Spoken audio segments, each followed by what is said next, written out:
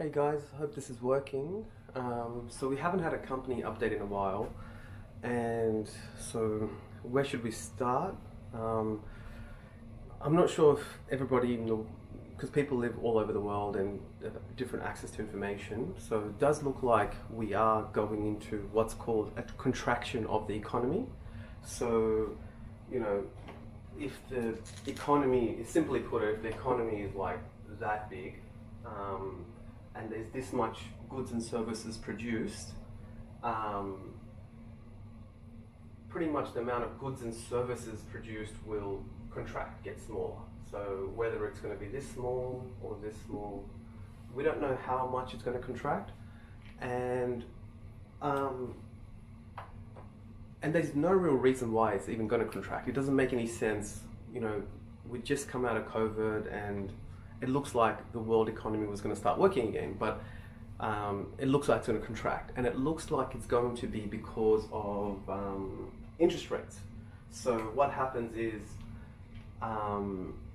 when there's too much confidence in the economy and people are spending a lot of money, usually that money is coming from debt. So people are like, I want to go buy a car, I want to do this, I want to start a business, I want to expand my business. So that comes from debt.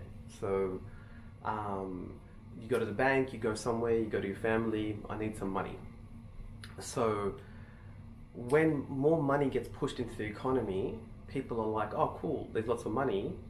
And the people that are selling it going, well, these people, somebody has started a new shipping company and they want to buy new ships and they've got tons of money. So what I'm going to do is I'm just going to increase the price of the ship, and they're going to pay it anyway. So, and then the person that bought the ship passes that cost on to the consumer.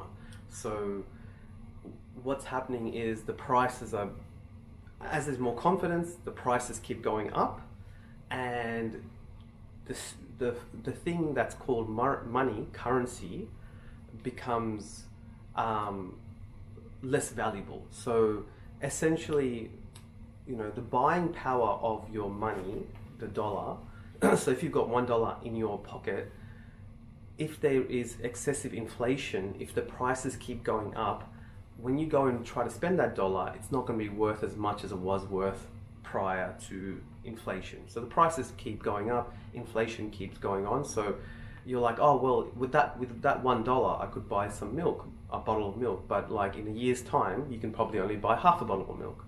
So that's inflation. So the way the game works is essentially we all have an interest, or whoever's carrying a currency of any kind has an interest that if I'm holding this money, I want that money to be worth something in time to come.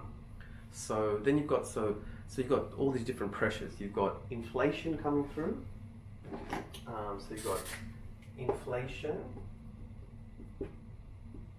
which is pushing, making the dollar, which is pushing the prices up.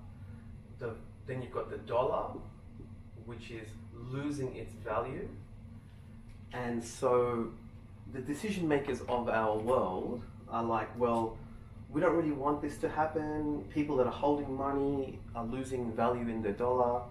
Inflation, it looks like, in the short term, it looks like everyone's winning because prices are going up, wages are going up, everything's going up, but the value of your dollar is dropping in the long term, which loses faith. People lose faith in the dollar, people lose faith in the economy, people lose faith in the government.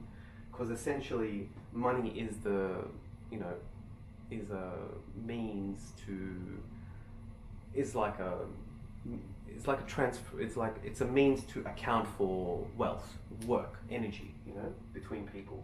So that money is the stick that we measure existence by at the moment.